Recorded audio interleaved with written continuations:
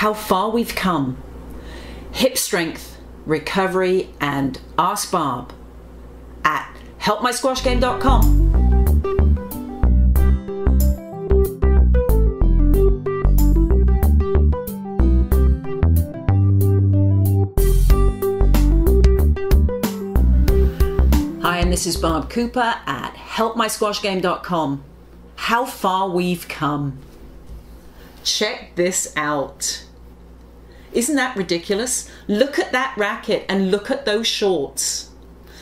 This book, which is the Guinness Book of Squash by Mike Palmer, has got all the results going way back to the 30s. And you can see that they're just starting to put in an all-glass court.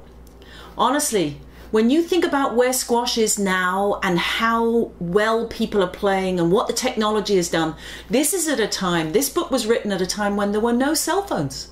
Check it out. So now let's deal with hip strength.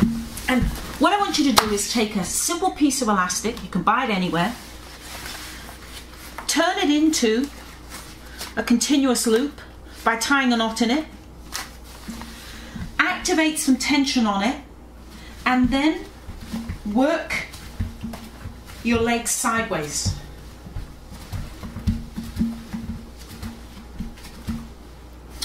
What you're trying to do is make sure that your hips are engaged. And there's no excuse.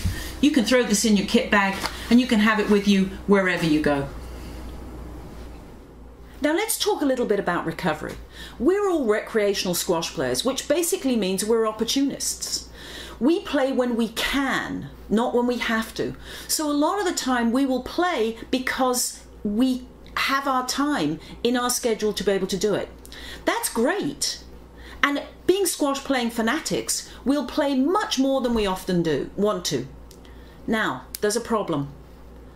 If we play, let's say, the whole weekend, and our body's really, really sore on Monday, but it's house league, and we love playing house league, and we want to go and play, but we know our body's not in position to really perform at its best, I'm suggesting you should recover that day and not play.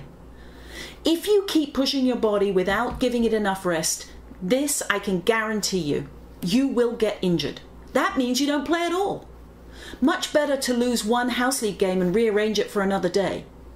So think about it. Make sure that you listen to your body and you find out whether it's reasonable to push your body that day.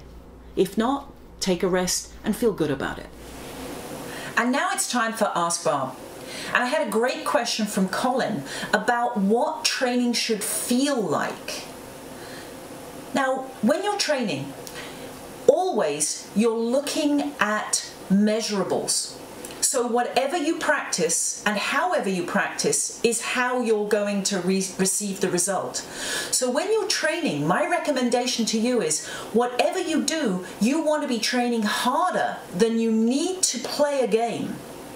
So if you've got a match, the match has got to feel easier to execute than your training.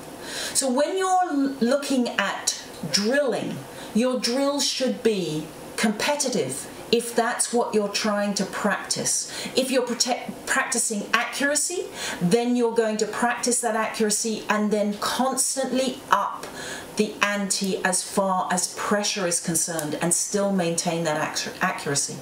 But my recommendation to you is you want to try and practice harder than you would play a game. And the second thing is you cannot do this forever. Your maximum practice time should be no more than 90 minutes. You won't be able to concentrate any longer than that. Anyway, this is Barb Cooper from helpmysquashgame.com.